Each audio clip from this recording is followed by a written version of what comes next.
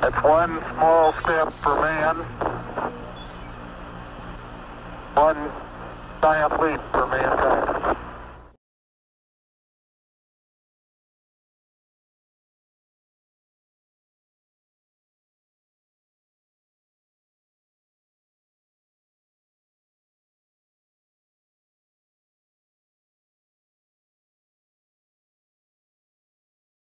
Okay, follow me back to the start of the beginning. Go for it.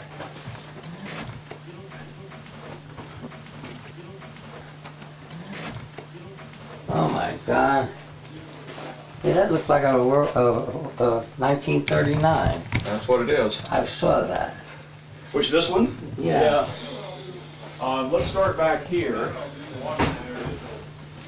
My God. These are mechanical sets. Yeah.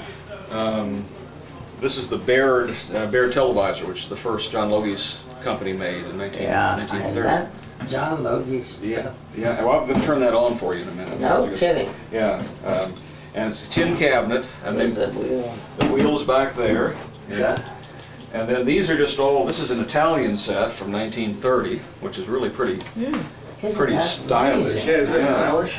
Yeah, it looks like a lot newer than you'd guess. That was 50s, right? Yeah, yeah. But it's Isn't that beautiful? that was common. The German, you know, Yeah. German modern look from that time, Yeah. and this is actually a Nazi symbol. Is it really? Yep. Some guy wrote that. So that this was, of course, this is, you know, at that time. These are homemade sets, and these guys. This guy was. He came to see me a few years ago when he was. When did he do this? 1928. No kidding. Yeah. And Wow, what a collection. this is the first set they made, and then they thought they were going to. The father, he was a senior in high school at the time, and his father thought he was going to make a ton of money with television, so they built this big one, and they rented a store in downtown Columbus, and they put this in the window, and every night they turn it on for people to see television. And of course, the picture, you can see how big the picture is, and it also wasn't synchronized. So this wheel on the side was what kept it in synchronization. And Murray Jr., this guy, his job every night was to sit in the window with he had a mirror so he could see the front of it, and he would sit there and turn that wheel to keep the picture still for people. Yeah, it's What year was it? 1928. Yeah, right. Good. The Mercer Company, is that the name of it? Mercier, yeah. What did they do? Well, after that they went into sound systems. They started, back then they had these big sound trucks with the horns on the top of them, and they ended up doing quite well in that business, going all over, renting their trucks for the state fair and things like that. You got this right from the people? From them, yeah. No kidding. Yeah. That's wonderful. Yeah. Oh, boy. Here's the receiver, which is doesn't have its tubes in it, but it's just a crude TRF receiver. The TRF. This is. I'm still in love with it. This is RCA made this. They never sold it, but this is a phonograph cabinet that they modified to turn into a television receiver, and they used this in their tests around 1929. Elaine, that look familiar to you? Yep. Your mother's phonograph stuff? Yeah, it had the phonograph on the top, and the speaker was here, and the receiver was right there. But they took, in fact, we had a guy that visited the museum a while back that remembers, he worked on the assembly line in Indiana where they made these cabinets, and he remembers the RCA television engineers coming in and grabbing 30 of them off the assembly line. Let me ask you, Steve, were these refinished? This one was refinished. Some of these are not, like the Italian, these are all, everything else in here is original. Is that right? Yeah. Some How of can them. they have kept it that way? I don't know. It's amazing. This one is sort of interesting. This was made from a Popular Science article, a description, and it had all the dimensions for here's the thing. And the interesting thing about this one is that it used what they called a tri-standard disc. Back then, there were stations broadcasting with 24, 45, 48, and 60 lines. Yeah. And so you never knew, you tune in one station, and so this disc has 3 sets of spirals on it for 24, I think this is 24, 36, and 48 lines. And you would move this viewing window, and you'd have to move the neon lamp up or down too behind it in order, depending upon which station you were watching. But that was pretty clever. Is that clever? Yeah. What year is it? About 1930. 30. Yeah. Well, actually, this is 28. I think because by 1930 they pretty well standardized on 45 line triple interlace. And, I didn't realize that they had done that. Yeah. And then 60 lines was the other standard. Now that was made in Chicago there. Yeah, this one right here. This is the Visionette, which is the we guess about 500 of these were made. Oh. So this was a commercially made set, and they made this both in factory assembled and kit form. You could buy all the parts and do it. What? Well, okay, there's a pin missing out of this, but when you turn it on, it's not plugged in, you'd have to spin this with a pin to get the motor started. Okay. And then this is the framing adjustment. Okay. Right. Yeah. And here's a receiver that was made for television in 1928, a homebrew. Boy, it looks like an Atwood pen. Yeah. I remember that one. Well, at least I remember the Atwood pen. Let me turn and see if this thing will cooperate. Is this the Logie Bard? Yeah, this is being fed by a PC that does the conversion. Yeah, right.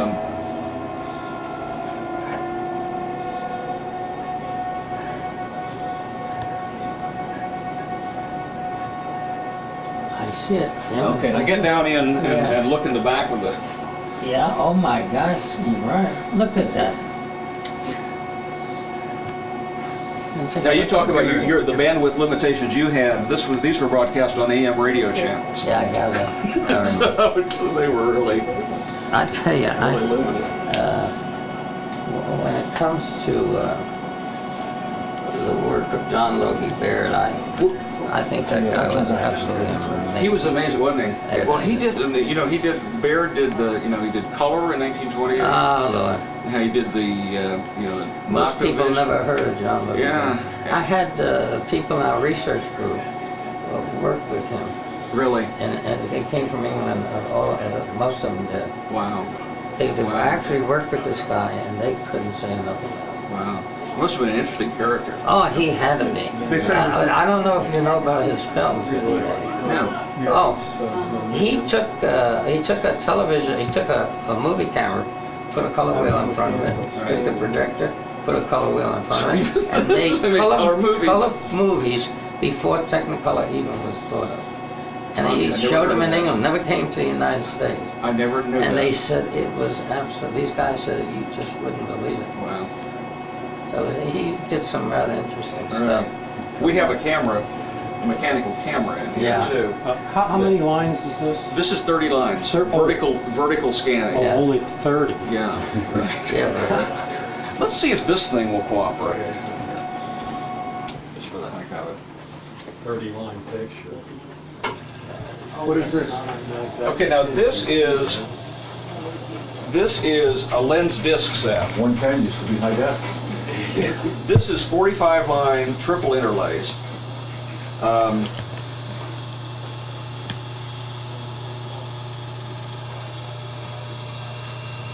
do you keep these things working? Well, that is a major issue. Why is this not syncing? Too much today. Apparently today may be one of the days he didn't keep it working. Well, the problem is that this is synchronous motors, so it ought to be syncing, but it's not for some reason. You need a UPS on it. So you can see the picture wandering through. But this is a lens. This is a disc with lenses embedded in it, and there's a point light source, neon source that So this was 1933. This was the, so you got a 6x6 inch screen, and if you stood, you could see the viewing angle. It's about 10 degrees off the center. Well, so that's not a bad screen for that time. I know, but it was not. It was really. There were about 30 stations broadcasting by 1930. On AM.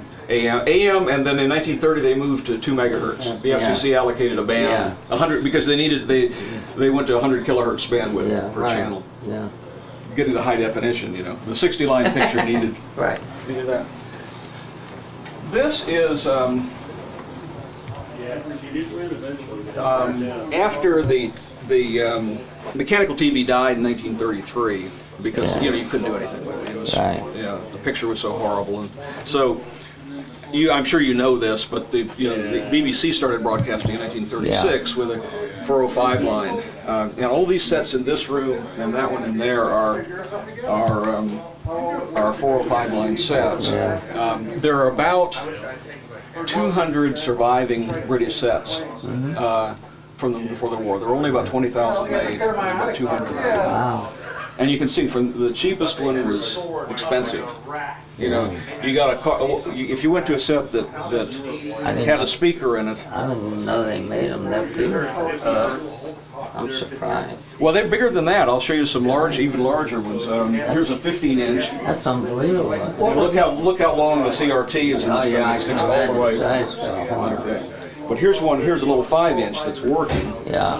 There's an issue because this is 24 frames, and in England the power for instance is 50 hertz, so you didn't see this band going through, and then didn't bother to filter the high voltage of the picture too. But here we're running it on 60 cycles, and we've got that flicker.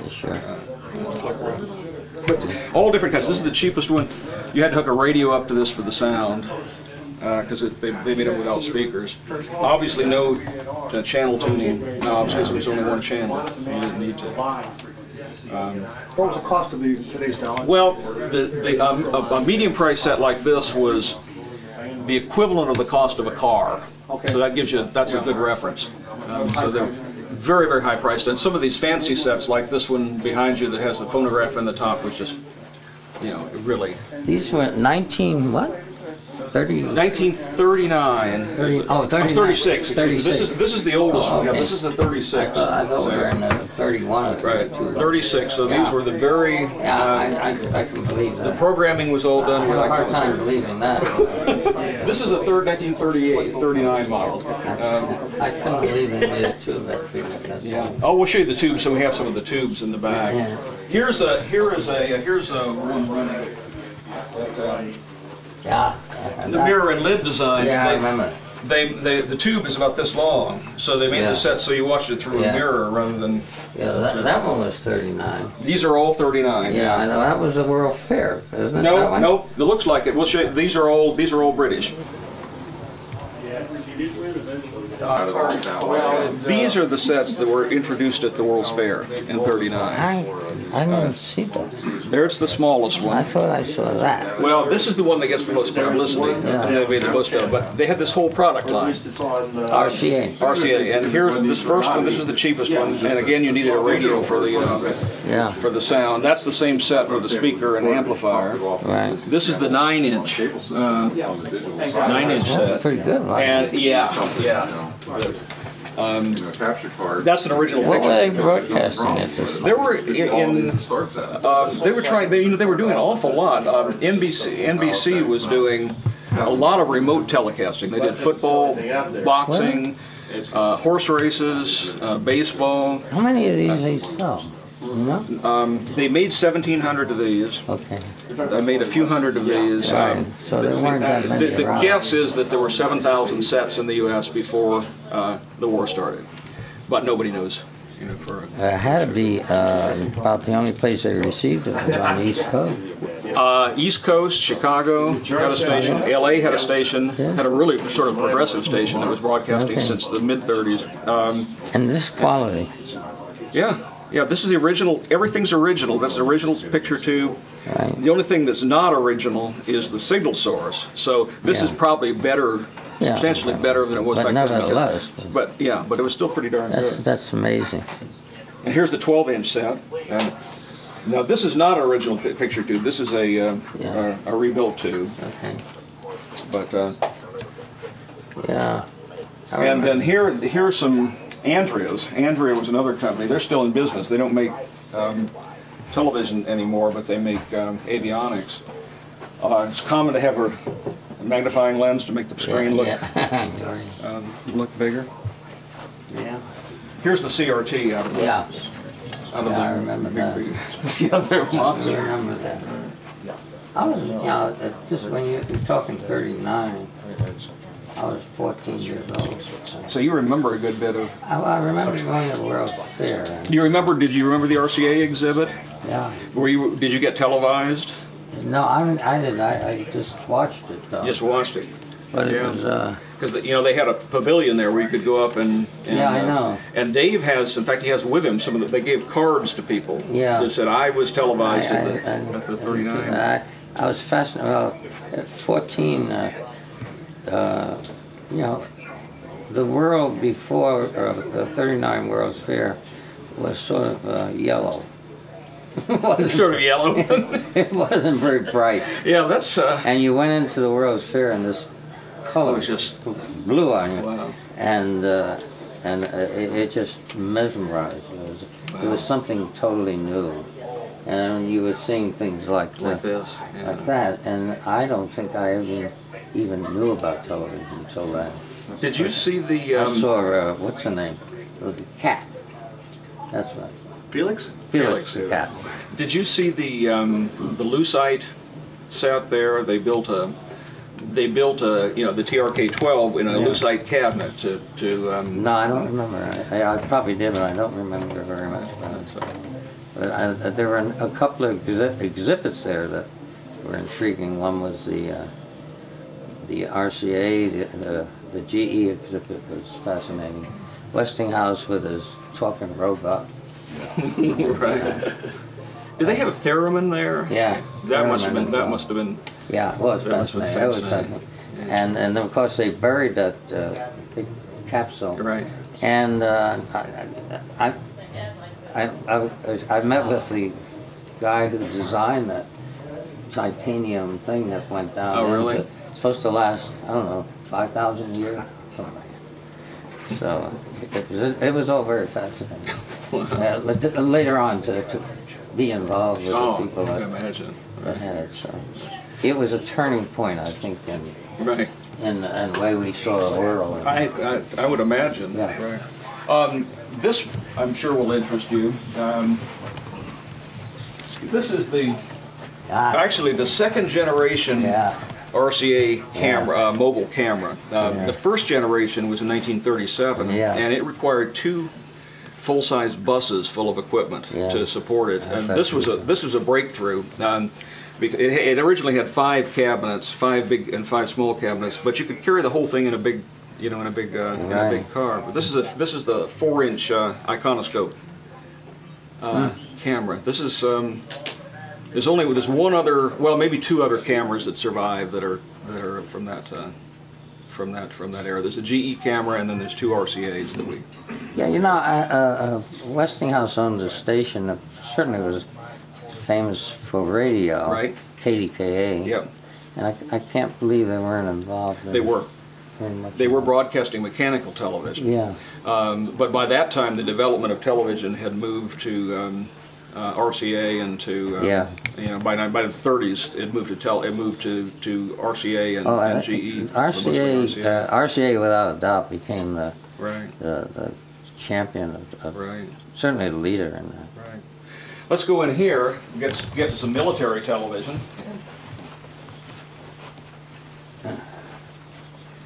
Yeah.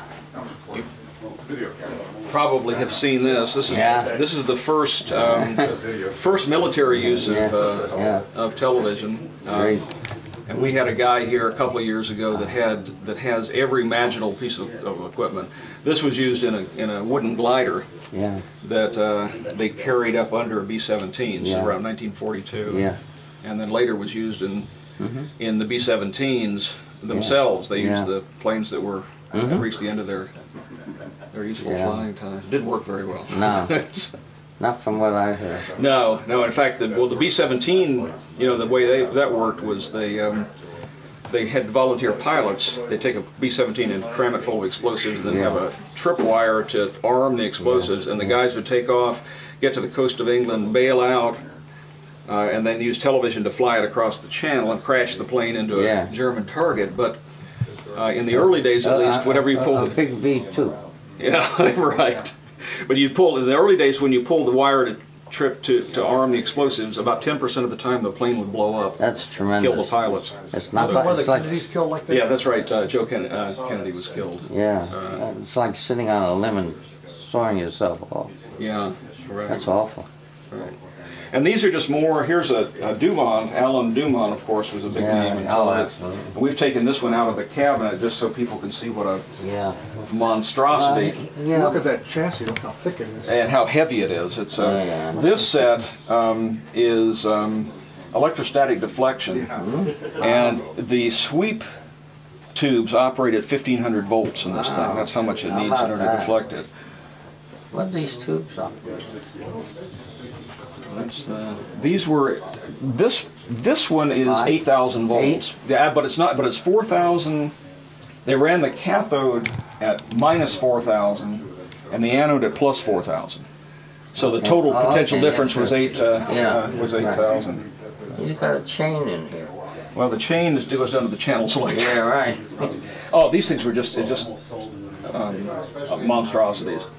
What's a year in that? 39. 39. All the American sets are 39 and 40 essentially, the pre-war. He did some amazing work too. Well, you know, all his sets were just over-engineered. Oh yeah. And I don't think he ever made any money in anything. No, he didn't. He did sell sets. Though. He sold sets, especially during the war, and and then he had that network, of course, after the.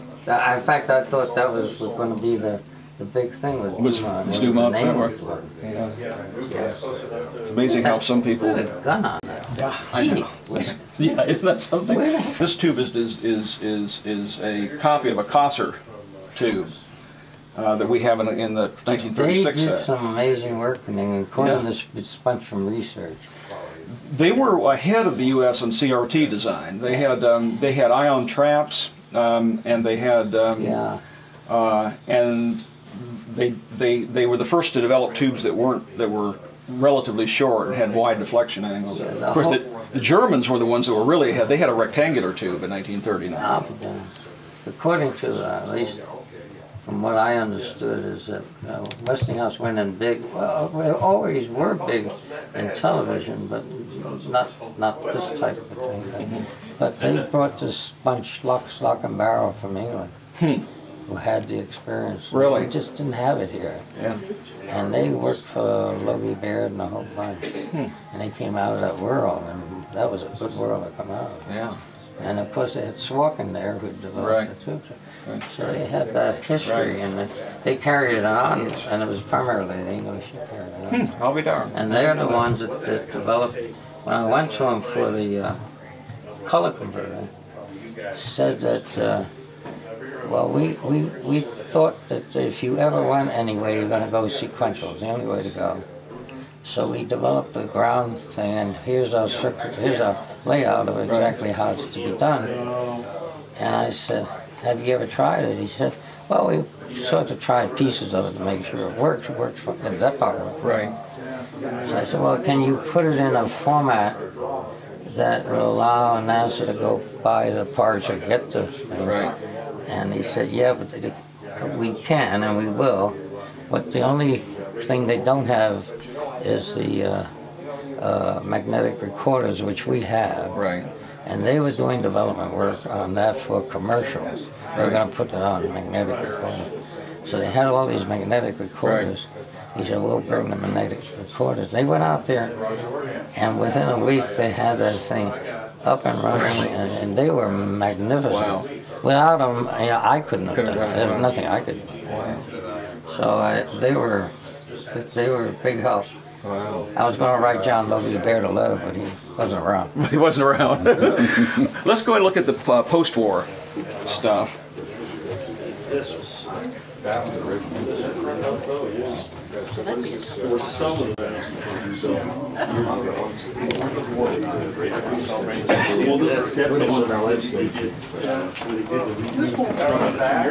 Wow, look at this. Oh my God. These are early post-war.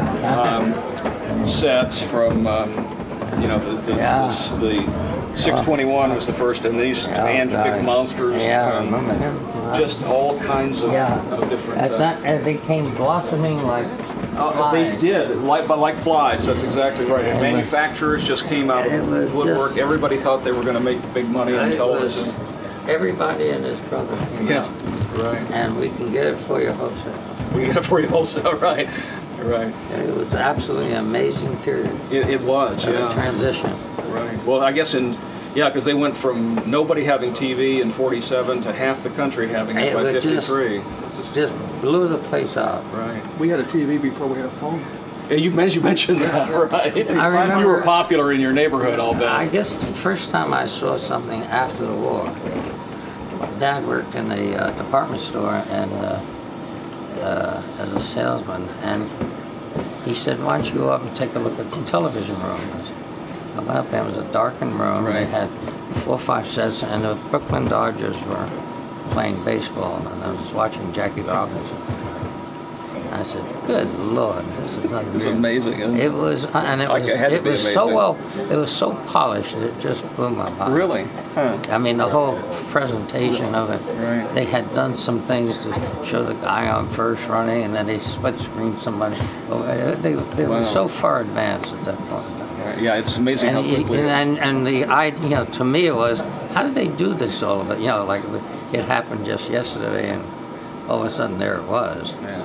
Because the average person never saw television. There were some amazingly creative people, I think. Absolutely, without doubt. Well, I want to get you to the color because I think you would really be interested in. You mentioned these sets are projection sets from the late 40s, and you know, as you remember, most people watched their first television in a bar or you know. And I remember I didn't like them. Yeah, oh, they're dim. They're awful pictures. Yeah. This one is sort of cool. Let's walk down here and look at this. Here's Dumont was.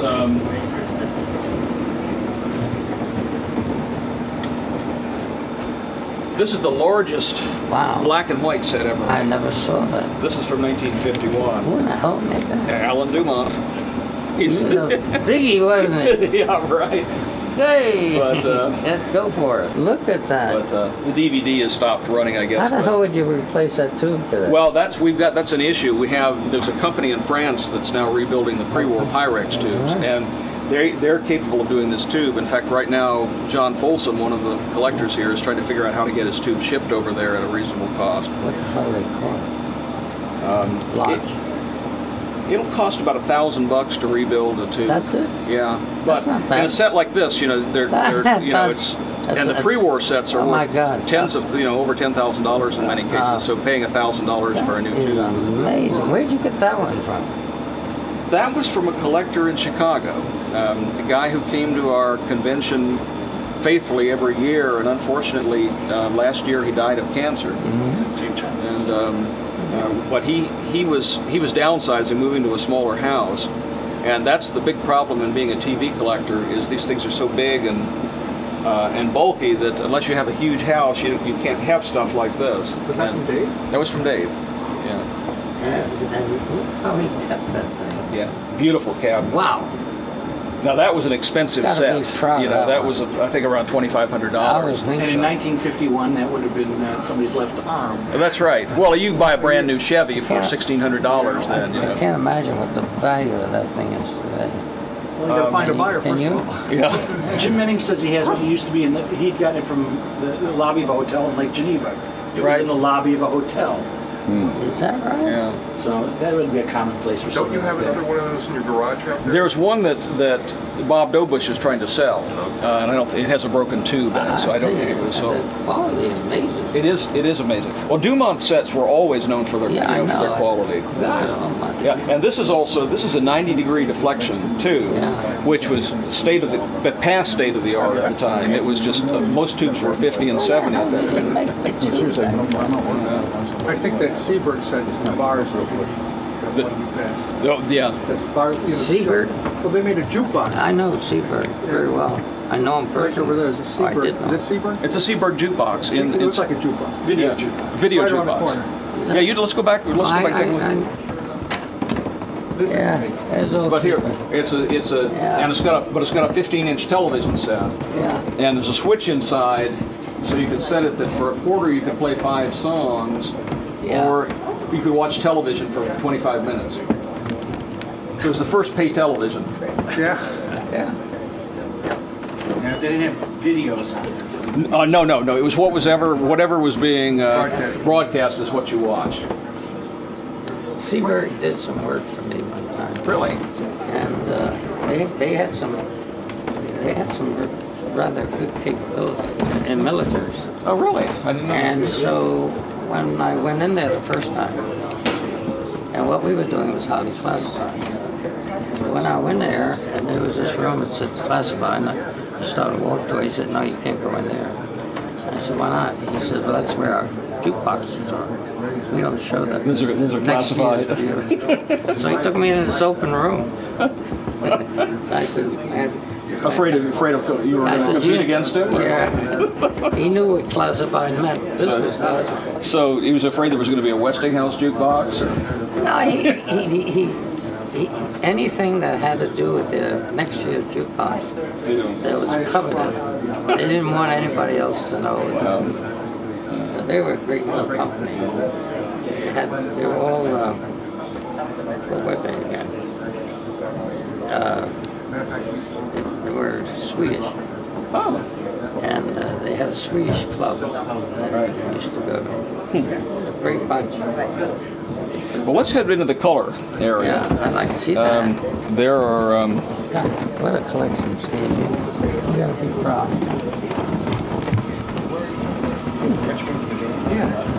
Well, here is a CBS field sequential set. Let me put it on, let me advance the DVD, because this is Wizard of Oz, and the first part of it's in black and white. Yeah.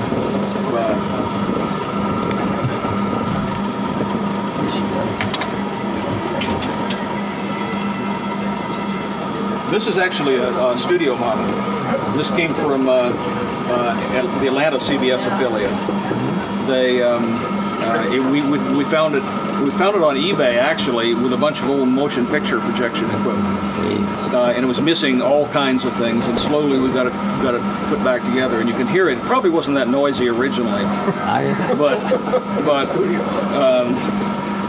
you know, it's the and this is a.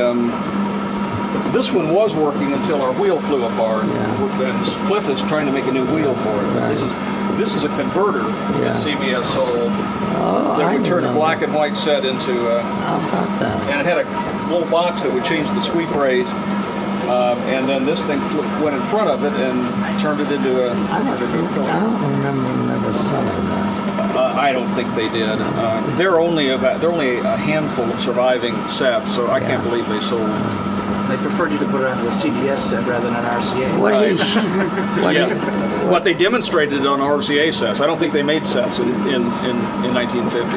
By the time CBS got into production of TV sets, it was too late. It's too late, right? When Goldmark showed me the original, it was, I don't think it was any bigger than 7 inches. The one set that I don't think it had any. Well, this is a 10-inch tube. Yeah, I realize. And this is on a 10-inch tube too. But one of John Folsom has a 7-inch set that's a CBS label that I think they may have sold a couple of. You know, we don't know. That was all they had. Right. When I went there, I thought I was going to see more of it. All they had was this little 7-inch set, which was quite good, and it was. And that's got a magnifier. That's the magnifier, yeah, right. Yeah, when you look at it without the magnifier, it was sharp as hell. I thought the magnifier sort of. Well, I think they figured they had to have a bigger. I know. A bigger screen. If you look at just directly at the CRT. Yeah, as much. It was a brilliant, sharp picture. Right. But nevertheless, it was pretty good at going. Yeah, that's pretty good color, and you can see why the FCC would have picked it over the crummy RCA system at the time. And the color, there's no convergence problems. There's no hue control. There's everything is comes out right. One of the things that Sarnoff did when he showed this is Sarnoff said, "Well, here's the projection of what CRTs are going to go. Right. And they were projecting 24 inches.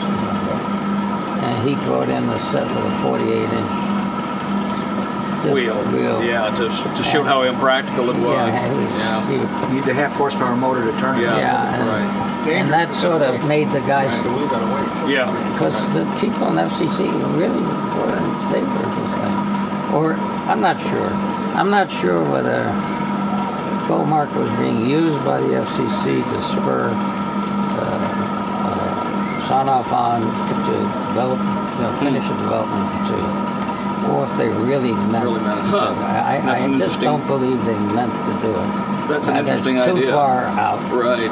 And so when you talk about, well, we're going to have to do away with all the sets of converter. It does sound a little far-fetched, doesn't it? And everybody's going to go to color. Right. And this is not compatible, and what do you do as the thing gets bigger? The other problem is the resolution. There's actually, the resolution of this system is limited to about 240 lines. That's right. So if you get anything bigger than a 12-inch screen, it's really fuzzy. So I think that FCC did that, giving him a license to transmit was purely to put a bug on Sonoff. That's real hard. That's a fascinating idea. I've never heard that, but it's because it didn't take him long afterwards to come up with his shadow mask. Right. It was. I don't think it was 7 or 8 months later. He had it. Well, I'll show you some of the tubes we have. Here's a CT100, which is the first. Actually, not the first. The Westinghouse beat by 2 months. Right. Which must have really annoyed Sarnoff. No, they had a deal with Sonoff. Oh, did they? Yeah. Westinghouse had this set waiting for the tube. And Sarnoff was just trying to build the tube. Right. He wasn't concentrating on the set.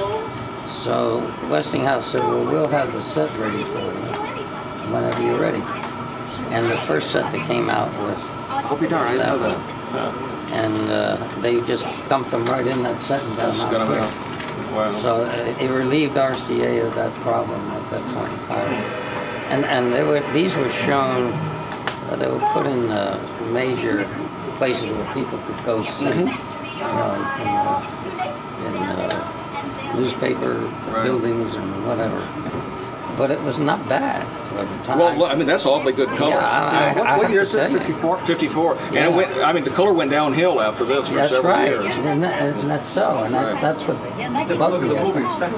But the part, of course, part of the problem is the size of the screen. Size over quality. Yeah, the size, that's right. The size of the screen hides a lot of flaws, you know, if you really could see it close. I tell you what, the interesting thing was, when I first saw it, and it was the first color I'd ever saw on television, and I was working at Westinghouse at the time these things came out, and it just blew me out. A few years later, I was in the New York at NBC, and they were having a program. We went down there to look at what they were doing. And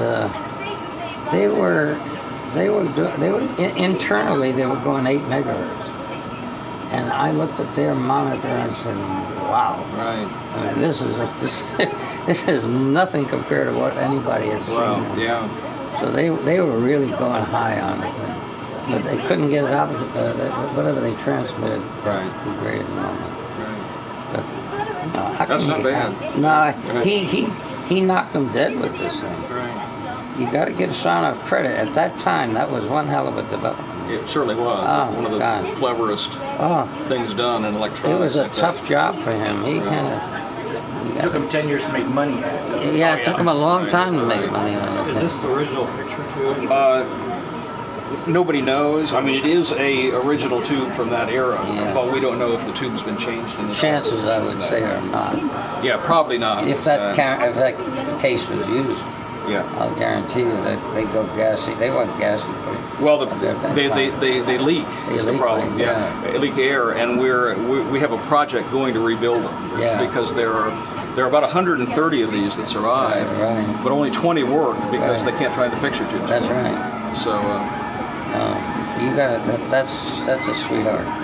let's move down and see some others. You talk about a transition. Wow. Yeah, right.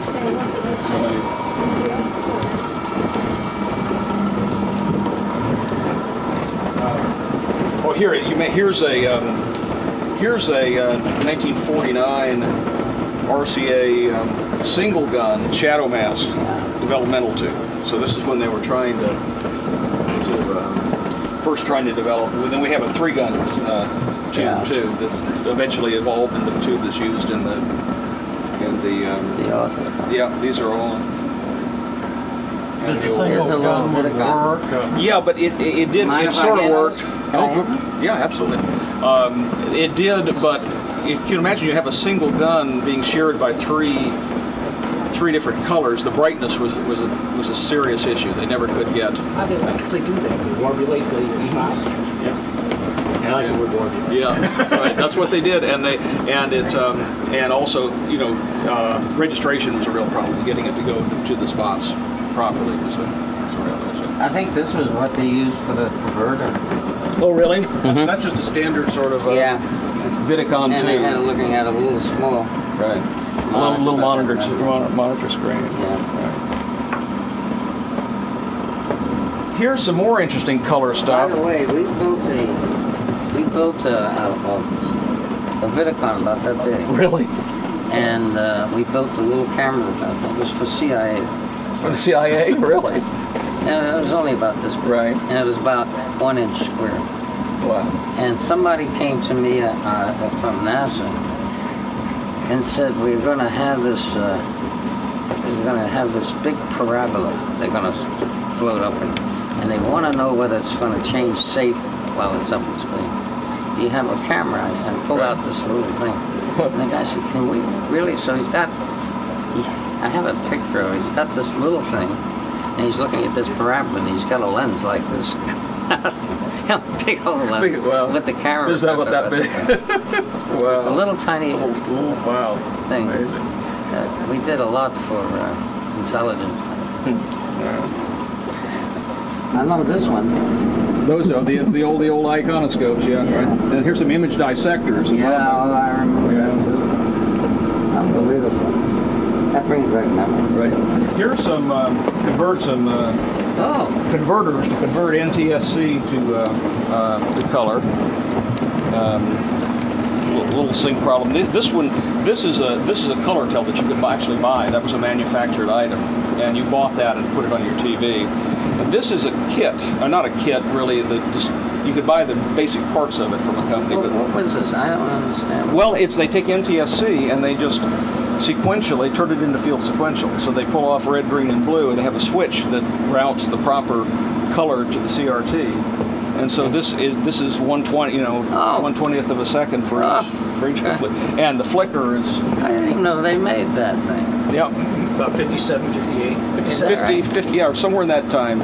It's radio electronics. Yeah. Is that what it was? You can build your own. Well, this was the kit. I mean, this is the one you could build your own. Couldn't have been many of these made. No, and this one they sold, and I don't know. I would guess a few thousand of them were sold. Yeah. To hobbyists. Yeah. It was out of my focus. And you can see it's pretty horrible. But by that time, why the flicker? Well, because the field rate becomes 1/20th of a second rather than 1/60th, because you have to have one for each color. And so, if you have, for instance, a basketball game, you would see a red, green, blue basketball, one after the other. When we looked at sequential on a monitor, we're seeing the same thing. And it used to flicker, the picture I showed of the battery. it was too late. Nobody had 10-inch TVs anymore by the time you started selling this. That's right. Everybody had 21-inch TVs. That's right.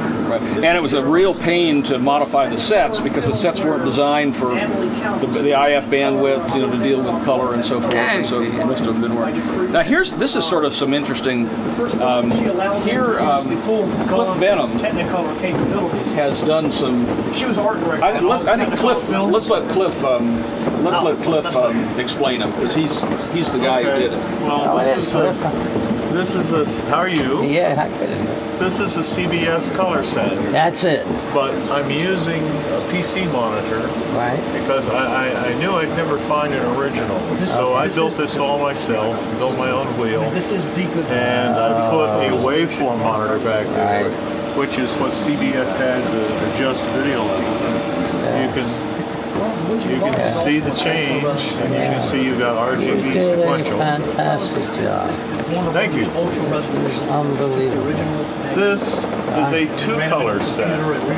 This is using very close to red and cyan. Yeah. And so you can see that the colors are there, but they're certainly different. Yeah. No question about it. Yeah. This And yours too? yeah, all of this is mine. And this set is the, about what, 57 years late? If CBS had been able to get a color CRT from RCA, this is what it would have looked like. This is a field sequential picture on a color CRT. Would have worked. Yeah, this is the CBS converter made by Darrell Bach. And I take the sequential signal and I run it into a couple of logic chips. Triple 1 of 2 switch, and it selects red and feeds it to the red gun, to green, and then the blue. And you're seeing a sequential color signal, but it looks pretty, the color's pretty good. The flicker that we had was because of the opaqueness between each filter. I knew Between the dividing line between the different filters? Yeah. Okay. You don't have that. Well, You don't have it here. No. I mean, you No. convert it. Well, this is an electronic conversion from I understand that. NTSC. Yeah, I appreciate that. Yeah. All I'm saying is that when we looked at it, we were looking at flicker not because of filter, because of the opaque piece. As it would go through, oh, I see what you're saying. Because you had a field sequential camera. Right. Then you were delaying it and then making a simultaneous NTSC picture. Okay. We were just we were looking at sequential. We never converted it. We did, massive. Yeah. But when we looked at it, and I wanted to see what I had to live with flicker only because we just went in red, green, and blue in sequence. Yes. Your eye just integrated it. Right. But because of the opaqueness between each color as it came by, would cause us to flicker. If I didn't have that, if I could have found a way around it, I could have done what you did here. I would have been in seventh heaven.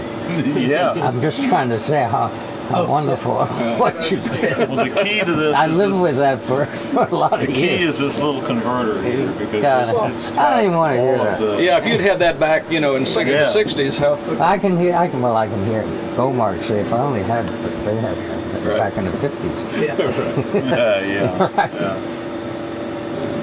Yeah, well, you live with what you got at the time. I suppose the thing I should do is try to get a DVD of the Apollo missions and play that on one of these so I can see what it would look like. That's a good idea. And field sequential. Well, let me ask you, it's all, the only thing you've got is a converted, but I can probably get you a sequential tape. What format would the tape be?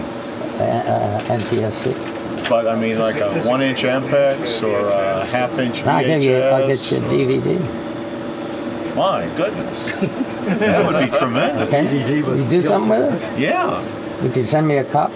Absolutely. You're on. I'll get you something. Okay. See what I can That get would for be you. great. Well, I'll make sure you get my name and address, Do that for me. email address, and Do all that. that sort of thing. 'Cause I want to see what that looks like. Yes. I'd like to see what you can do with it. Okay. Because you can. I have reason to want to do that. Oh, okay. All right. Well, I will. Because of people who they're still using the old converter. Oh, it's enough. I'll take it back. Some guy made a digital converter. And he doesn't understand sequential, that you have color phase. So when you start out, you got to know what your real color is and phase and color. And they didn't seem to know that. So now they've converted all of this, everything we ever had from sequential. But it's also a greenish, tintish, whatever. Well, he's the man to fix that. Thank you. Boy, am I going to have a lot to live up to. No, he's Cliff has been experimenting. I believe he knows this world very well. And for one, I appreciate what I'm seeing. All that comes to mind when I think of this really is rather special. If you're able to do that, and that's what I've been trying to tell these people down at the Johnson Space Center, they don't understand it. The guy who built the digital converter doesn't understand it. And I keep saying, you don't understand. And we had it. We had a two-way switch. Yeah. And all we did was delay a field, or advance a field. Right. And so whatever it came up with, you flipped it one way, and you knew immediately whether you're. These guys left it in whatever position it was in, and wherever it came up, that's what they used. So instead of getting red, green, blue, you were getting something. Yeah. And so you never, and once you start, that's what you're going to end up with. It needs a field ID pulse, just like for the red. We had red it. color. We had a pulse in it. Oh. Well, that makes it easy. You just key on that pulse. Right before red was a pulse. Okay. And we used a little from a recorder, a sound audio recorder, a little pickup. Okay. Just put a little pickup right in the wheel. Yeah. It's in there. That's what that's doing. There's a tape head back behind there, and 3 rotating magnets that offer the sync pickup for the wheel. But I couldn't. You're talking to people that just don't understand the whole. No, they've never seen any. These are young people. I've been wanting to build this since I was 10 years old. Well, get me your address somehow. I will do that. I will do that in a minute or two. Yeah, thank you. Yes, sir. And I'd like to see what you can do. I'll do anything I can for you. No, I really would. Okay. That's fantastic. Thank you very much. Let's quite proud of that. Move out here, and I'll show you our broadcast. Oh, here's a first rectangular color tube. It's not much. Oh, I remember that one. I remember taking one out of my set. I said, what the hell am I going to do with this thing? Get rid of it. Well, this is from this was actually from 50, from 55. Yeah. So it was before the 60s generation.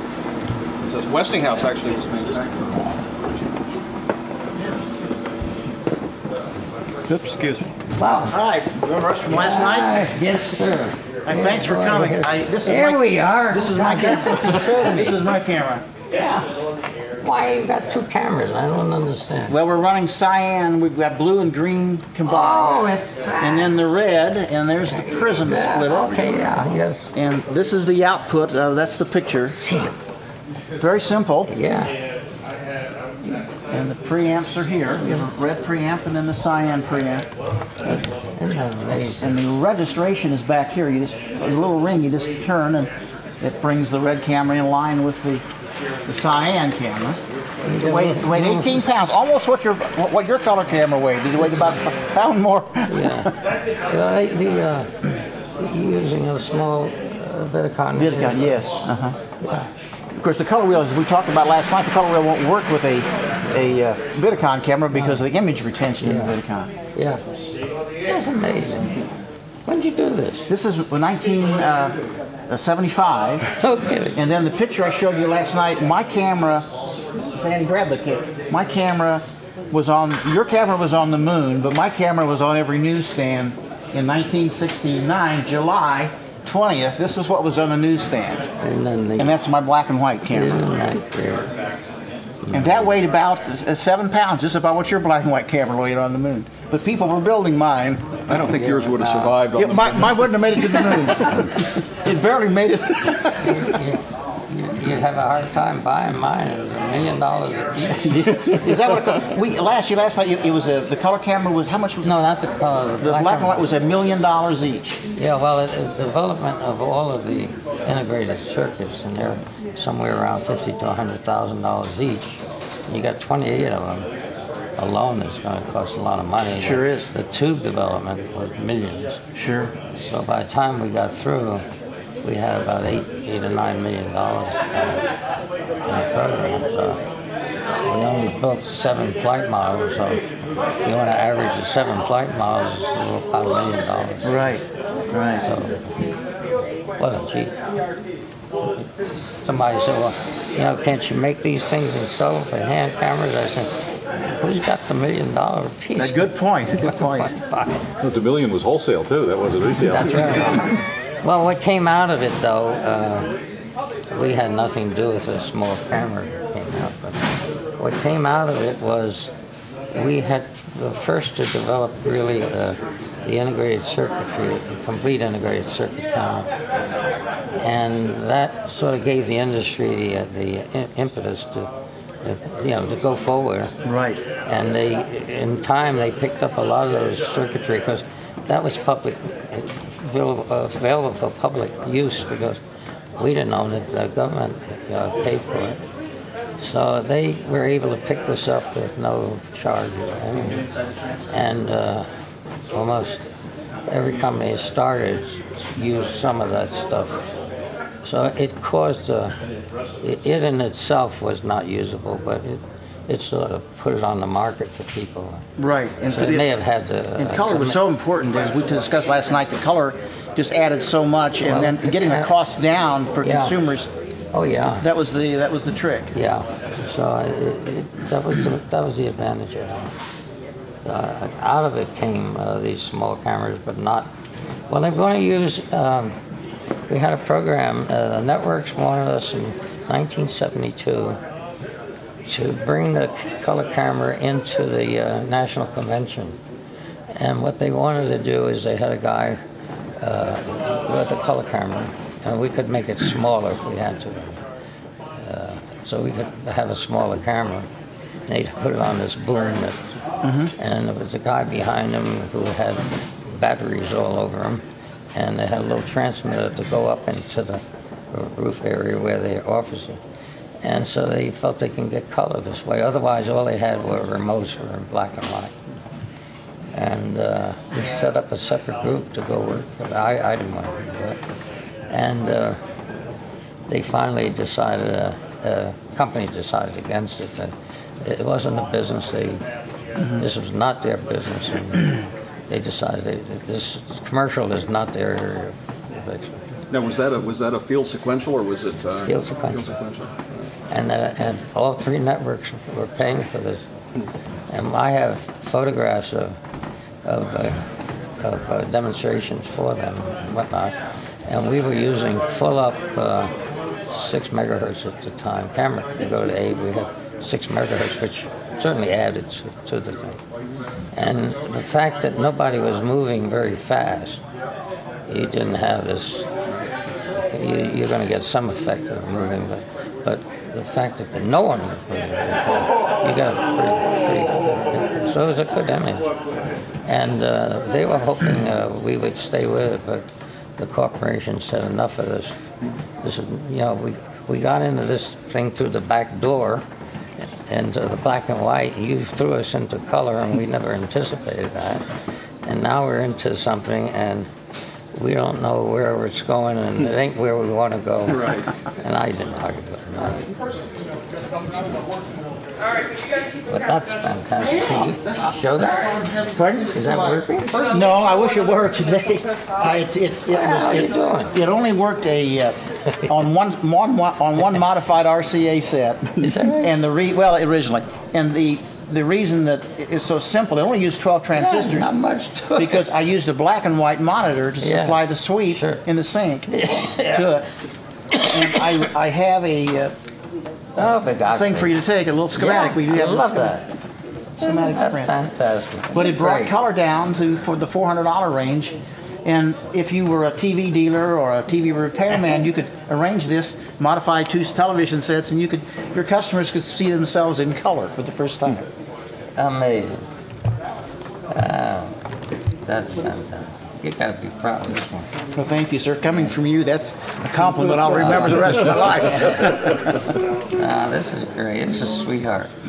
I love it. There you go. You did a beautiful job. Well, thank you, sir. How did you make this whole thing? Pardon? Like this is cast. Well, that was made by Arvin Radio.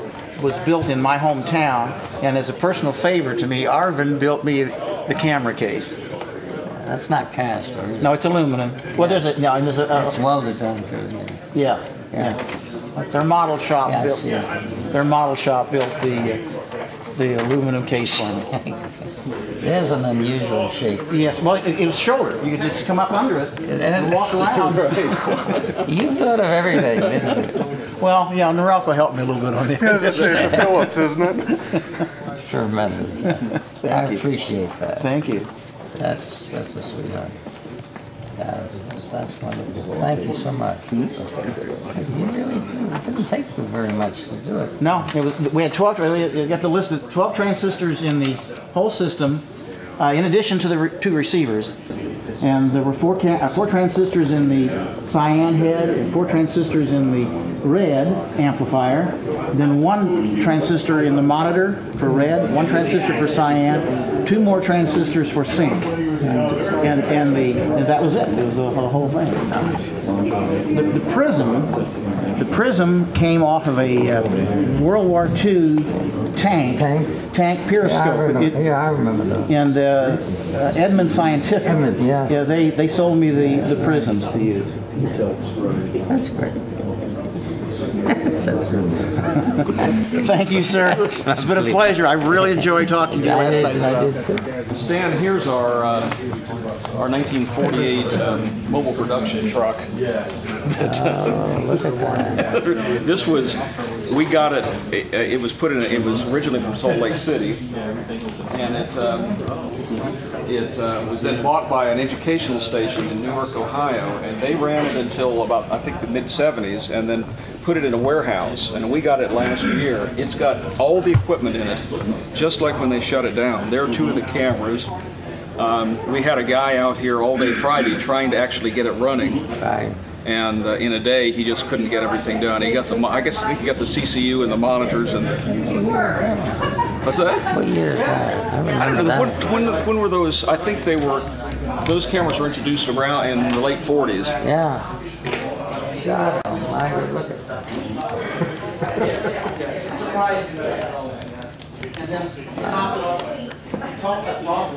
No Westinghouse tubes.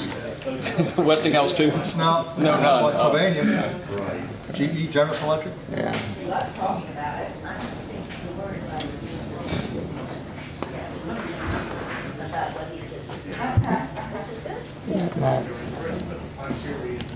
I tell you, you really got to give these people credit back then. For what they had. It was amazing, wasn't it? Yeah, when you think of what they were working with, you can imagine what heat came out of this thing. Jeez. It's one of these things didn't pop like that. Unbelievable. Well, I think there was always at least one engineer running around changing tubes. Oh, yeah, fiddling with things. And it wasn't so unusual for this to be open either. or missing. Yeah, or missing. Right. What I liked was this. Yeah, that was not original RCA. WGSF. Yeah. You had three levels. Yeah, here's the electronic. I remember this right, one. and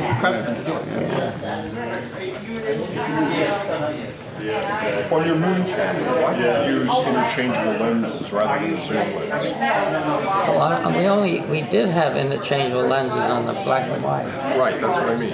Well, we found that it wasn't easy for them to change lenses. Right. It became, you're asking them to do something particularly on the moon anyway. And then we found that they really did want to use it in a more professional manner, zooming in where they felt they wanted to without having to change things.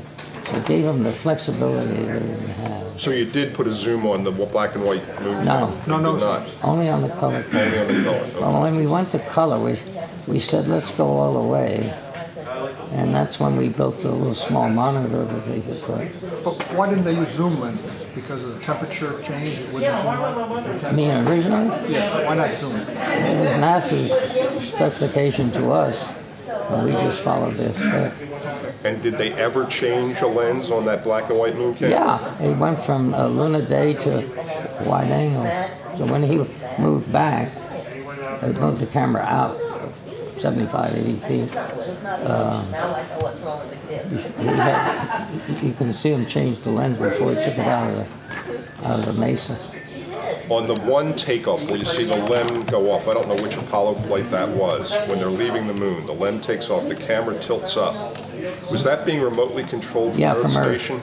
So they had to anticipate the liftoff, right? Because there was a 2-second delay. Oh yeah, well that whole system was the guy who worked it.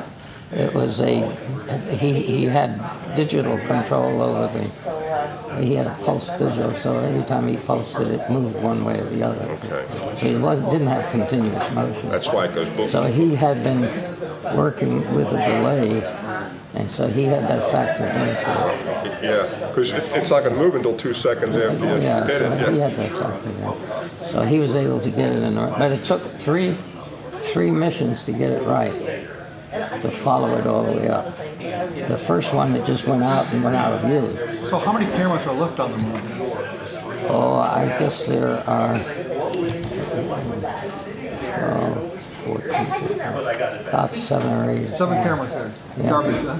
Yeah, at least that. And the cables and everything. Oh, everything. Yeah. Well, not only that, when they went back into the LEM, they went in and took off. They closed the door, pressurized the cabin, and then hooked up to their own suit with a hose for pressure, and reopened the cabin, depressurized, reopened it, and threw out all of their Hasselblads, their backpack, the plish.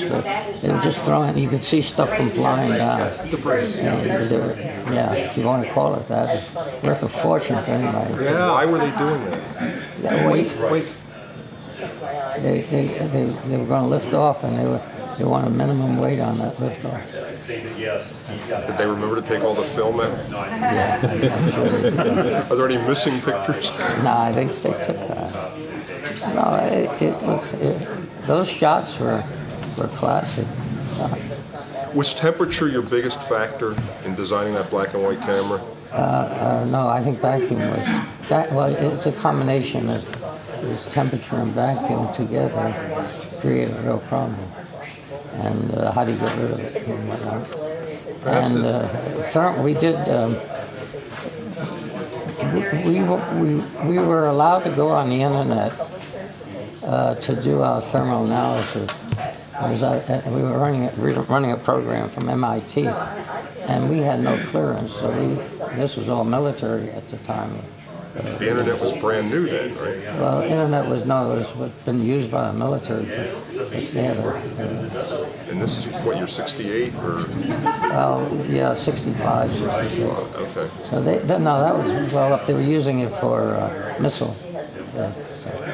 And we could get on the internet, and they'd get us on like 3:30 in the morning for half an hour or so. And we'd run all our thermal analysis through MIT, and to confirm whether we have it or we don't have it. And you had to factor in both the atmospheric conditions as well as the temperature conditions. So that was the biggest factor. You don't operate in vacuum as you will. Where were you when the first Apollo 11 walk occurred?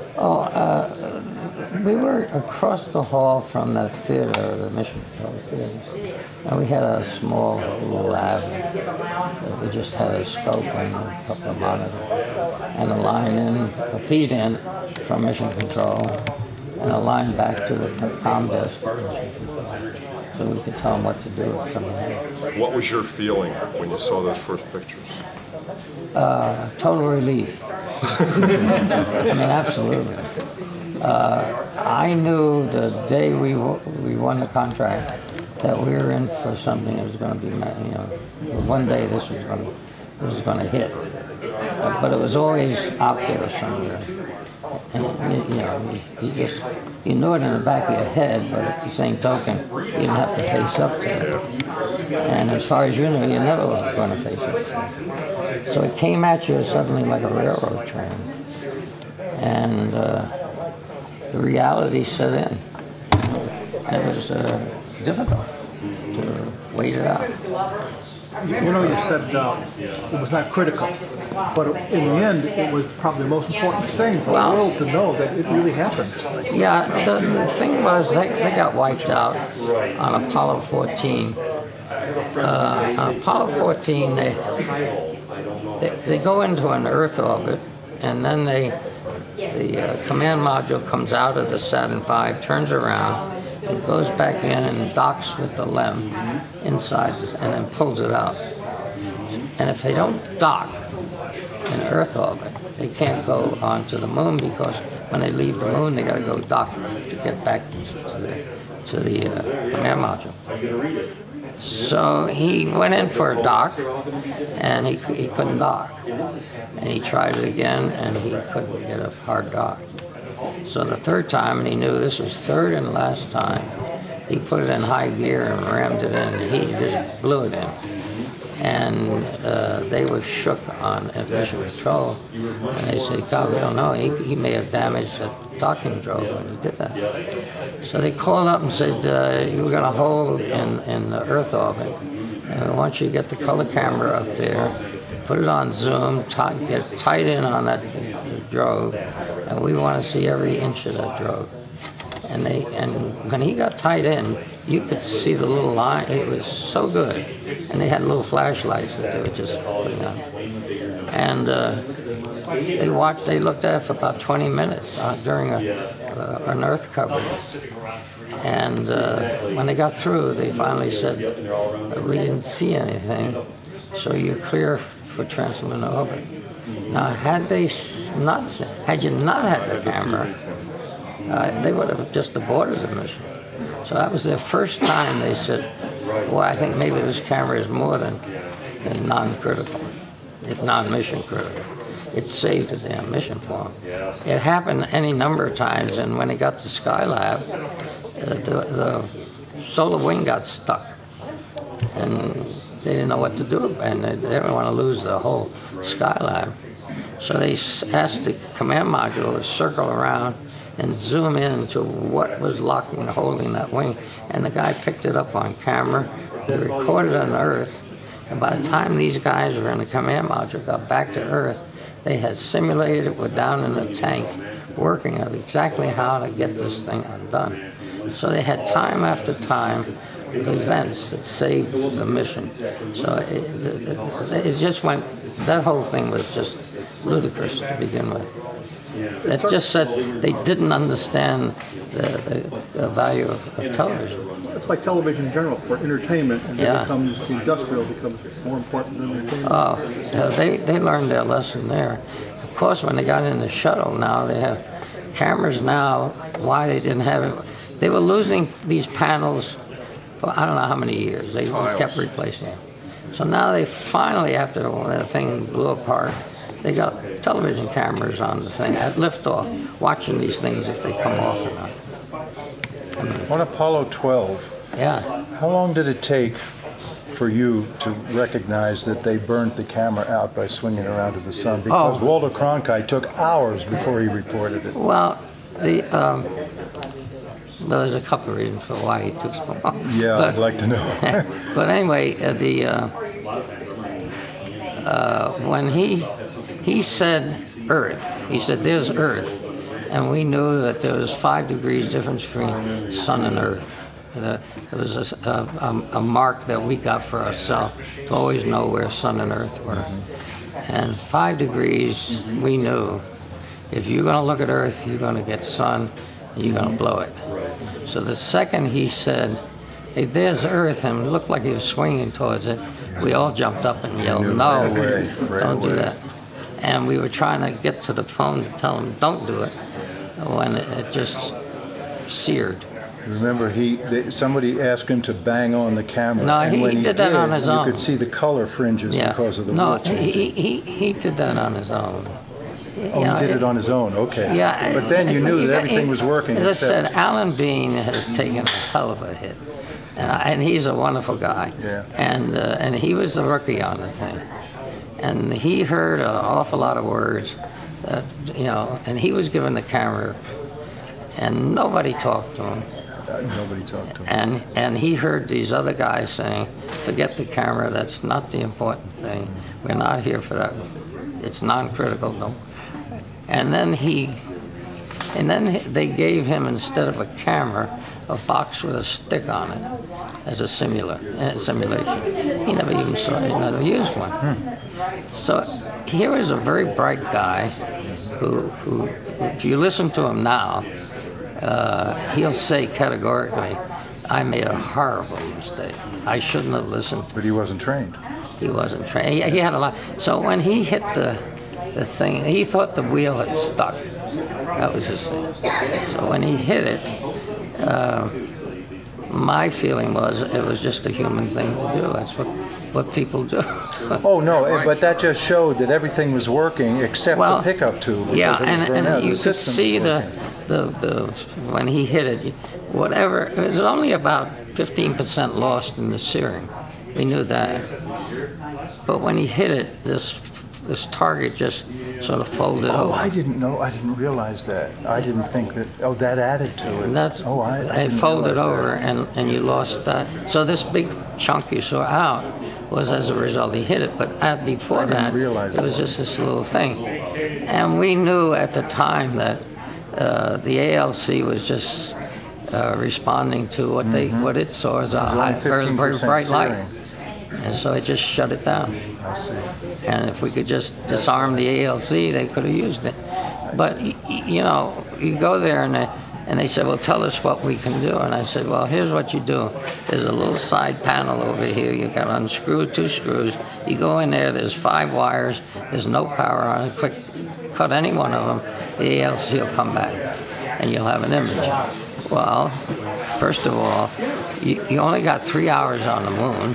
The second mission, you're going to have a guy screwing around and taking a screwdriver, and he's got a screwdriver, and he's in these things with the gloves with pressure, and hit that with a screwdriver, and Lord knows what you're going to do. And then you're asking a guy to cut things. Well, number one, it doesn't have a screwdriver, it doesn't have a cutter, and there was no reason to even consider what you can do. But the truth of the matter was, had they been able to do it, they would have had an image, as we showed it to them. Thanks for clearing that up, because it's been all these years. We got a picture of the camera came back to us, and we went in and cut the wire, and there was the image. It was only 15% searing, you said? Yeah. I thought it was more. No. So we knew the camera was still working. And that's how you knew it was 15%, because it came back. Yeah. And we have photographic proof of but they just wouldn't believe it. They felt, you're blaming it on the astronaut, and the reason it took so long was that they kept calling me to go on television to explain what happened. And I said I would, but they had they had made a public release to the network that the camera had failed, and I said the camera hadn't failed. He pointed it at the camera, at the sun. And so when you clarify that, I'll go. But until you clarify that, I'm not going on television. I'm not taking a hit for this thing, and I'm not going to hit this guy for what he did. It just was inadvertent, and that's the way it should be. So they argued back and forth, and finally, the guy who was McDevitt was one of the astronauts, was the head of the mission, called me, and he said, what can we do? I said, all I'm asking you is reissue your release and say it was inadvertent. He pointed at the sun. I said, every document you have said don't point it at the sun. And to turn around and say the camera failed is an implication I won't accept. So he said, you got it. I said, well, when you get it out, I'll go. It took and that's 2 why. hours? Yeah. I sat there while the phone rang, so it was going off the hook. Did you finally go on? Yeah. Yeah, and it was, you know, all I could say was, the worst part of it was, I had prearranged a trip into Canada after that mission. And I was supposed to be with Canadian Westinghouse. They had asked me to come up. And I was supposed to be with the main television. And so after I went on television, I told them what happened, and everything sort of closed down at NASA. The networks went off the air, people left the visiting room. So the mission sort of died in a way. And I took off for Canada to meet with them. And I was met with this entourage of press at the airport. And they hustled me into some big room for a press conference. And I don't figure, what in the hell is it? And they said, we understand you're running from this thing. I said, I don't understand. What are you talking about? I said, I'm here to just make a commitment I promised. And the next day was this front page picture of me with the camera, you know, with my hand to my head like this. And it was awful. He ran into Canada to get away from.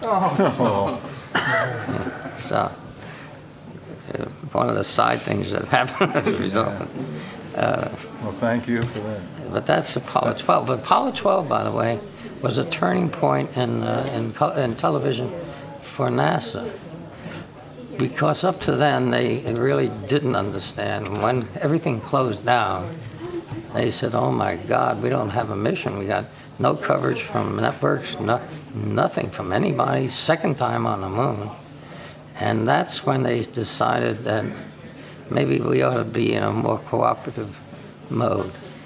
And that's when probably we did the most cooperatively that we ever did. And everything changed at that point. They suddenly realized that television played a heck of a more role than they thought it did.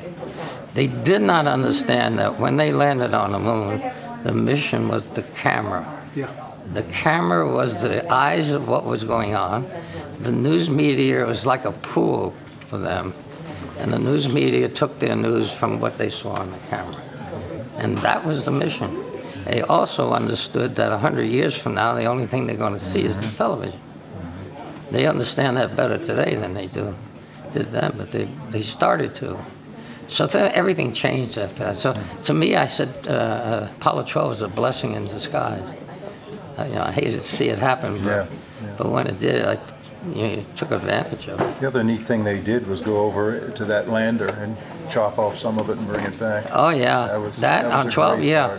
Yeah, and we were trying to, the idea where we wanted to follow him all the way in. Yes, we had the zoom limit for that. And we couldn't see that. Couldn't see it at all. Disappointment, yeah. Yeah, so, that was, he was very close. He was close enough that we could have tracked him on the zoom limit. So, it's unfortunate. Thanks. Very good. Stan, thank you very much. Thank you. It's also true, is it not, that had it not been for the television and there was a problem on the mission where he couldn't come back, that would have been the only recording we would have had. That's right. Well, see, the question was a lot of times, why did they have this high resolution slow scan, 5/8 scan, 1280 line? And that bounced around for an awful lot of, why was it there? Nobody seemed to want to use it. And behind it all, everybody came to the conclusion that if they didn't get back, that would have been the only image they had. And nobody wanted to say it. And so that went on for a long time. That what he was supposed to do when he got down there first was take a high resolution image of the moon. That changed. And so at some point in time they decided, well, maybe this isn't that important. Maybe he will get back, or maybe we don't need it. Whatever. Who knows? But we have a feeling that was we could never figure out, why did you want this high resolution still? So that was never used? No, and I have a thing that we did have a program, and what it was to make a small color wheel on a black and white, and it was just a separate piece, self-contained, a little battery, timing done by Bolivar, and you just slipped it on the front of the lens, and it clicked off around and made 3 still photos, red, green, and blue. And that was supposed to be, and that's what they wanted. And we had built that, and I guess about 5 months before they decided not to have it. And the word must have gotten out because I was hit by a number of people from the media, is we understand you've got color photographs of this. I said, no, I don't have any color photographs. So they had evidently heard about this thing. And I don't have I never did save the thing. I got the drawing of it, but I don't have the unit itself. But it was a neat little thing. It was only about this big around. It just clicked on, it had a ring on it. All you had to do is pull the ring up, and it just sequenced through the colors. And then they made photographs at the other end of the 3 images. But that was what it was going to be used for eventually. But that was never used either. So we had 2 formats, one of which really was just a waste of a lot of effort. So. In the day you were doing the color wheel scanner on the camera, what was at the image reconstruction in? Was it 3 separate CRTs being photographed to get the RGB, or how did they do the scan conversion? No, you mean the color camera? No, the color camera's conversion to get it back to where it was viewable. that was done all electronically, with the storage, magnetic storage devices. I see. Were they using any digital technology? No, we didn't have digital technology. Because there was a story on the internet about somebody using digital TV during this shot to get the signal across. Okay, I didn't think it was true either. No, I don't think so. So everything was all analog FM and that sort of thing for the transmission. We were in an analog world. Yeah. We were trying to get in the digital world. We had made CCDs, and we had made it for satellites, and we made it for weather satellites. And so, but the idea of getting a CCD for color, we tracked that. There were about 4 companies, and we were trying every which way to grab one, but the technology just wasn't there then. So we never did. So even all the image conversion to get from RGB back to view it on NTSC or whatever display was all analog storage, disk storage maybe, but analog. Yeah, disk storage stuff. That's all it was. And tape recorders. Big, huge tape recorders with a loop in between. Just longitudinal, high speed? Yeah. And a loop was for the difference in frequencies the spacecraft went out. Oh, I see. Back, so you can compensate for it. That was yeah. It was done. It was done by our research people, and they had put it all down on paper before I even got there. And they understood what they were doing, and they did a magnificent job. And that system that they put together was used all the way through Apollo and Skylab. And then they changed after that. At Baltimore, was that where the engineering was? No, this is in Houston. Oh, I see. NASA did that in Houston. So everything went to Houston for color conversion. No one, the tracking stations didn't have. There was 1 color converter, and that was in Houston. And if that went down, we would have lost it all. That was the way it was. So they cranked it up to make sure it was working before a couple hours before everything. They crank it up and run something through it to make sure it was working. Did Westinghouse build that system as well? Yeah, they built it. Our research people went out and they provided people out at Houston to work the problem.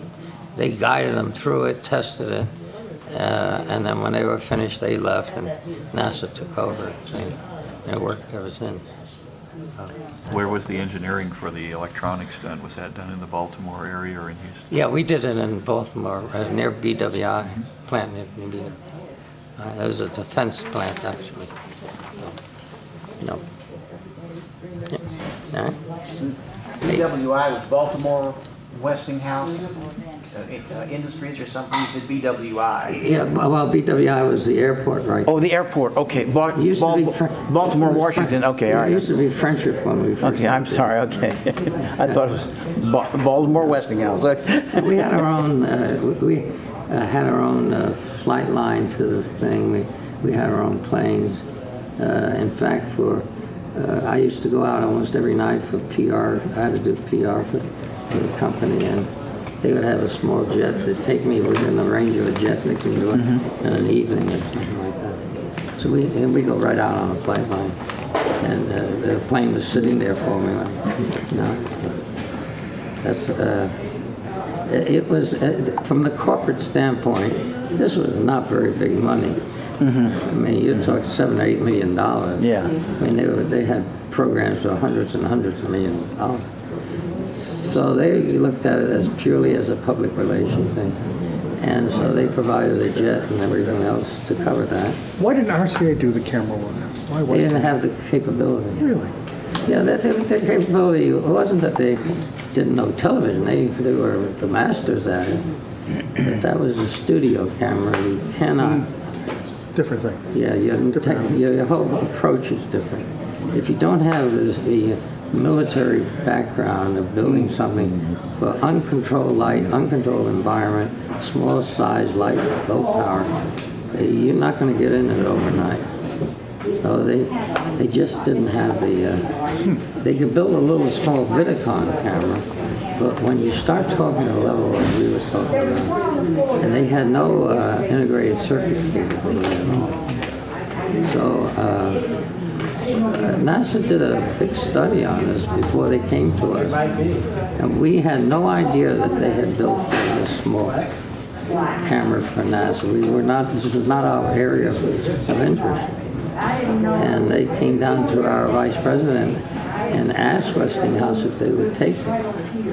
That's when I first heard about it. He called me and asked me if I would write a proposal, and I said, I can't, I'm going to, I had to be in South America on they had a tracking station program I was working on. And he said, well, when are you leaving for South America?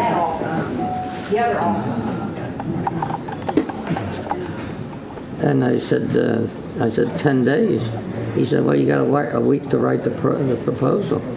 So we'll write the proposal. We spent a week writing the proposal, and while I was in South America, they called me in to negotiate the contract. And it happened so fast, you didn't know what happened. But the company never really, it wasn't a business they were going after. And after they got it, they weren't so damn sure they wanted it.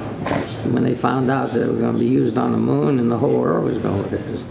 One of the interesting things about it, and my son and I used to talk about it, is that all of the stuff that people were writing in fantasy about going on the moon and whatnot, and these guys that were writing all of this stuff was really good. Yes. Predicting what was good. Not one of them ever predicted the whole world would watch the first man walking on the moon. Not one. And the question is, how could these guys have missed this thing? Because they were predicting everything that was going to happen. Not one ever predicted that the world would stand by and watch this thing happen. Can I ask you, where's that black and white moon camera now? On the moon. Really? They didn't bring that back? Oh, no. No, it's junk. It's called space junk. They didn't. Not even the first one. You got to understand, you got a guy on the moon, and I want every piece of weight the hell off that thing to give me more assurance he's going to get back. So you throw everything you don't need on the moon. Now your camera was 7 pounds. Yeah. Right? How about, was there equipment on board that supported it, and how much did that weigh? How much did that weigh? Well, transmitter, I have no idea. The transmitter was used for communications as well. Okay. So. So your signal was embedded with all the telemetry? Yeah. And so, you know, for 3 years we had people say, I got a tape here. I think I got the tape of the original 10 frame rate. And we say, you can't have a tape. It's, if you have telemetry tape, it's one thing. But to tell me you got tape, we didn't exist. So, you know, we had thousands of recommendations where these slow scan tapes were, but we could discount probably 90% of them or more by the very fact that they say, well, I got a videotape. How did you record that? This is 10 frame rate. It took a machine called an M22 to record that. It was recording at 120 inches a second.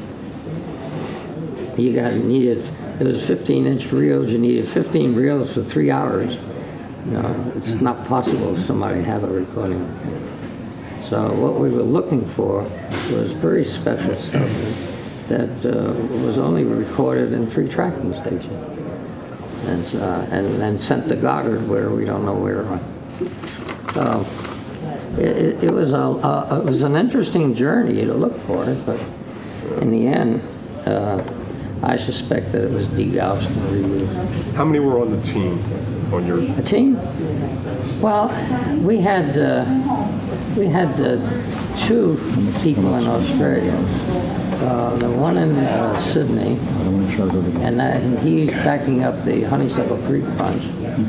And he was actually 13 years old when they went on the moon. He's a minister of the Church of England in Sydney.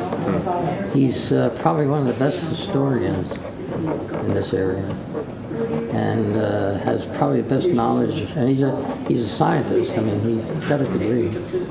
So we use him pretty hard. And we got another fellow by the name of John Sarkisian, is in Parks, and he's one of the people who looks through the telescope for astronomy and whatnot. And so he's been sort of covering Parks, and he was a kid at the time, but he's there. And then we have a fellow who worked at Goldstone that's living out in that area, and he was handling the actual television at the tracking station. He's like 78 or something. And then there's myself, and there's a gentleman by the name of Dick Navska, who, when we went on the moon, he was given an assignment to oversee the equipment for television and the tracking station. He was 27 years old, very young. And he's still there. He's a dinosaur. And they use him, they drag him out every time they have something home. So I called him, and he said, I'll get a team together. So we have a team, at NASA that were doing it off the record. And then all of a sudden it got out that these tapes were lost, and it just went through the media all over the world. And the administrator kept getting these messages, and it was overwhelming. And he said, what the hell is going on here? And they told him about this group of volunteers who were doing this with Dick Navska. And he said, we've got to get this under control. So he got he appointed an assistant director to head it up and make it a formal program. So Dick then reported up to the administrator's office. And we've been working from the administrator's office now for 2.5 years. And we still are. And now we're working with the White House as well on this whole restoration. So we're hoping that for the 40th, we come up with something. Whether we can do it or not, we don't know. We're working with this guy in Hollywood called John Lowry, who does probably the most successful restoration of this kind of stuff. So he's working his heart out. We're working our heart out. And NASA's sitting there dying until we come out with something. So whether we'll be successful or not, we don't know. If we are, then they're going to feature it as a centerpiece of the 40th. Did you see the DVD the fellow was promoting yesterday? I forget his name. The man who made, no. He gave you a copy of that one yesterday. Oh, you mean Mark Gray? Mark, yeah. Yeah. Have you seen his program? Yeah. Yeah. We spent. Why do you think he can't get that booked anywhere to show on the July of this year? They're all playing games right now, which network and who's going to do what, and so forth. And they're waiting for NASA to make their move. And they got their people working in England, the United States, and elsewhere. It's a big effort going on. He's just one of many. There's no question that Mark's stuff is unusually good. We've tried to get NASA to I said we've told them right along that if what we do is successful, his is a wonderful addendum to that. But they're not looking right now. They're looking elsewhere, and I don't know. He's trying to sell. He thinks he may have a public television, but he's not sure. Did you see the feature film The Dish? Yeah. You didn't like that at all? No, it was all hokey. So yeah. I mean, it was entertaining if you're looking for it, and it's a national thing for them every anniversary. Oh, really? Even now, 4 years later? It's a big thing. I've been invited down there now for I don't know how long. Finally, I accepted a couple of years ago, and to accommodate me, moved it from July to March because it's winter down there. I really had no desire to go winter, so they moved it to March. So they moved it for you. And then they set up these things all over with their public officials, God knows who else, the prime government, it's just unbelievable. And they had 2 weeks of, I went from one place to another. So and to them, I'm the source of what they were handling. So they had a very strong tie to me. And so when I came down there, it was just wide open. And they provided cars, transportation, and plane ride to wherever it was going. It was done first class. But they're putting on a show for the 40th. It's just unbelievable. And I had promised them I'd be back, but with what's going on here, with what we're doing, and with the administration and the White House, I'm not sure I'm going to be able to do so. So I have to support what's here. But they're getting support from this guy's a minister and a historian who's very friendly with Neil Armstrong. One of the few people Neil even communicates. And he's sending all kinds of messages for the 40th. Most of the astronauts did, because when they were around the Earth orbit, that's the people they talked to when they got down to the points. So they were always very, very pleased with the Australian. And it was a wonderful relationship between the United States and Australia. But Dish was a good movie. It was a fun movie. And some of it's true, by the way. They did have a storm. I mean, that was all valid. And it was a bitter storm. They didn't know whether the damn thing would come on, we were able to handle it or not. They didn't know if it was damaged. And they did lose lock-on with the spacecraft. Did you know all that in real time, or did you did? Okay. Oh, yeah. Yeah, we were on the horn the whole time. We were just listening in the traffic. So, yeah, that was but but Parks, in the end, came on and saved the day. They didn't record the first step on the movie. Honeysuckle Creek, we know that. We always knew. They wouldn't admit it. Finally they did. But in any event, the Parks was a 200-foot antenna, and they probably had the best imagery of anybody. Goldstone was pitiful. Honeysuckle Creek only had 85 foot, so it was degraded. So Parks was really the big one. And we've been friendly now for 40 years. So it's been a long association. It's been a special one, really. I mean, normally you just don't have an association where we worked together for 40 years. Although, as I said, the guy was only 13 years old when I started. But he is renowned as an Apollo historian. He knows every link that was made in the transmission. He knows everybody was involved in it. Sounds like you have a pretty good recall of it all. Yeah. It sounds like you have a pretty good recall of it. Yeah, I think you're right.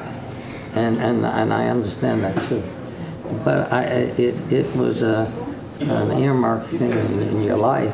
Oh yeah. You're just gonna remember. Last night we were at the table before you came, and all of us could remember exactly where we were to watch that camera. Yeah, if you ask people, do you remember where you watched it? Oh yeah. Do you remember what the television set looked like? Yeah, I remember what it looked like. It was a 19 whatever. Exactly. And it had this. Well, do you remember who the people were on your left? Yeah, I remember. So the memory of it. The only thing we were confused on, what time in the United States did we watch those live pictures from the moon, the first? The walk. The walk. What was it in the evening of the 21st? Yeah, I was in Houston. So the 20th? We were... I don't remember in Houston myself, but I think it was around 9 o'clock. 9 o'clock, and that was on the 20th. 20th itself. 20th, yeah. Okay.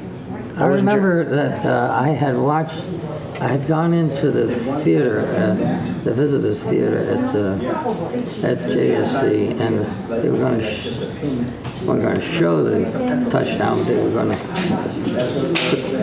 feed into us so the newspaper media could watch, and there were thousands of media people.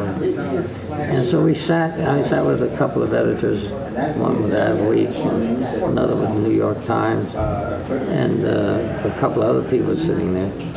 And we decided after it landed that we better go eat something because it's going to be a long night. So we went down to the cafeteria. And they had opened the gates for people to come in a general particular public, area. yeah. And so these guys were having this big discussion. I was just sitting there. I was having this big discussion that says, you know, we're writing all this stuff that's technical stuff on how they're going to get there. He said, I'm not sure anybody even understands it.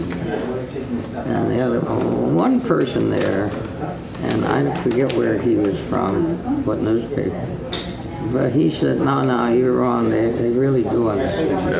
The others said, no, they don't. They may understand they're going to the moon, but anything beyond that, I don't think we're getting through. Well, we played it as a reader, and you guys, I'm sure, in the same area. We were playing on every single word and trying to determine exactly what they were meant and what they were doing, and every little nuance we were trying to pick up. So we went out afterward, went out of the cafeteria, and it was raining like hell in Houston, and they have an overhead cover on the porch of the cafeteria, and there were two elderly women standing on the edge of the thing looking out at the weather, and typical Houston weather, big downpour for 20 minutes, and then anyway, while we were standing waiting, this one elderly woman looked out and she said, looked out in the rain, she said, do you think they're going to go out tonight? And the other woman said, no, not in this rain. And these guys looked at each other like, so much for how much they know. So it was very questionable how much people really knew about mid-course corrections and everything else. And I don't think they really know. I'm sorry, I have friends that say it never happened. What do you say to that? Oh, well, they're, you know. I'm ashamed of my friends. Yeah, I'm sure you did. You've heard of that before? Yeah, we did everything in the back room. Yeah. Yeah, I know. Well, they've been bugging me for years. It's been 40 years with these guys. Yeah. And, yeah, thank you, Cliff. Okay. I'll be back to you. Okay. Thank you so much. The problem with these people don't believe what they're saying. Well, I don't know. The people there are people making money out of this. and they're dragging other people in, and you get some innocent people who will believe that there's a, you know, there's a conspiracy everywhere around. Yeah, it's a communist plot. A communist plot. And so they'll believe anything. But what I dislike, and I can pick them out on the emails, I know who in the hell, I mean, when I read one of mine, I know exactly what this guy is. So I ignore them, I don't even respond. That's the place. And I just won't do it. But what bothers me is I've written an awful lot of articles in magazines, and they will take those articles and put them on the internet, rewrite them, and change enough words to look like I'm agreeing with them. Yeah. And that really bugs me. Right. And my only thing is, I have to stop from responding. Because my attitude is you don't respond. Right. Have you considered writing your memoirs about that program? No, well, my son is a managing editor of a major newspaper, and he had talked about it. He was young, and he watched and lived through this thing, and he had some interesting concepts about it. There's a guy in Germany who's originally from Australia that is writing this thing, not an autobiography, but he's writing what Mark Ray is doing. What time is it? It's 4:30. Yeah, we better go. Yeah. Thank you very much. It's been a pleasure. Thank you. It's wonderful to meet you. Yeah. Thank you.